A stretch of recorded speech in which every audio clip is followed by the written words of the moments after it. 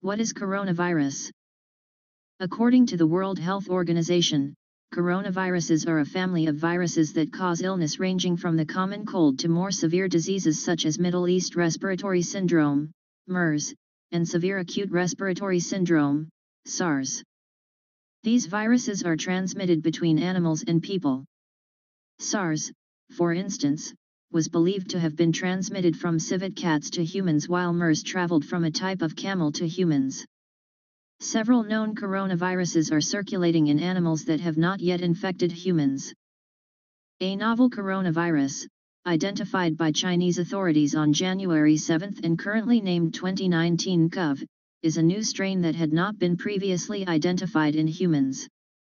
What are the symptoms? According to the WHO, signs of infection include respiratory symptoms, fever, cough, shortness of breath and breathing difficulties. In more severe cases, it can lead to pneumonia, severe acute respiratory syndrome, kidney failure, and even death. Reports say the incubation period of the coronavirus remains unknown, but other sources say it could be between 10 to 14 days. How deadly is it? Some experts say it may not be as deadly as other types of coronavirus such as SARS, which killed nearly 800 people worldwide during a 2002 to 2003 outbreak that also originated from China. MERS, which did not spread as widely, was more deadly, killing a third of those it infected. Where have cases been reported? Mostly in China. As of January 24, Chinese officials said at least 25 people have died, all in Hubei province, of which Wuhan is the capital. That is also where most of the 830 reported cases are. Beyond China, Thailand has reported 4 cases, while South Korea, Taiwan, Japan, and the United States have each confirmed 1. All the cases involve people who had either come from Wuhan or been there recently.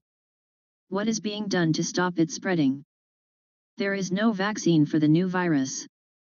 Chinese authorities effectively sealed off Wuhan on Thursday, suspending flights and trains out of the city and telling residents they could not leave without a special reason, state media said. The move, effective at 10 a.m., 2 o'clock GMT, is meant to resolutely contain the momentum of the epidemic spreading and protect lives, the central city's Special Command Center against the virus said, according to state broadcaster CCTV. Chinese authorities have stepped up monitoring and disinfection efforts ahead of the Lunar New Year break, which formally starts on Friday and is when many of the country's 1.4 billion people will travel domestically and overseas. Airport authorities across Asia, including Japan, Hong Kong, Thailand, Singapore, South Korea, and Malaysia, quickly stepped up screening of passengers from Wuhan. In Europe, the United Kingdom and Italy have said they will introduce enhanced monitoring of flights from Wuhan, while Romania and Russia are also strengthening checks. Some airports in the United States have also begun checks. Where did the virus originate? Chinese health authorities are still trying to determine the origin of the virus, which they say came from a seafood market in Wuhan where wildlife was also traded illegally. The WHO also says an animal source appears most likely to be the primary source of the outbreak. There is evidence of respiratory transmission of the virus from patient to patient, and Chinese authorities have also said 15 medical staff in the country have been infected. Experts particularly worry when health workers get sick during new outbreaks because this can suggest the disease is becoming more transmissible and because spread in hospitals can often amplify the epidemic. Is this a global emergency? The outbreak does not yet constitute a global emergency, the WHO said on Thursday, urging China to keep its lockdown of some 20 million people short.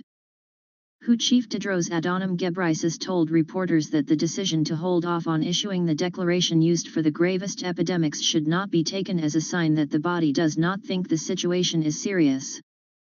This is an emergency in China, but it has not yet become a global health emergency, he told reporters.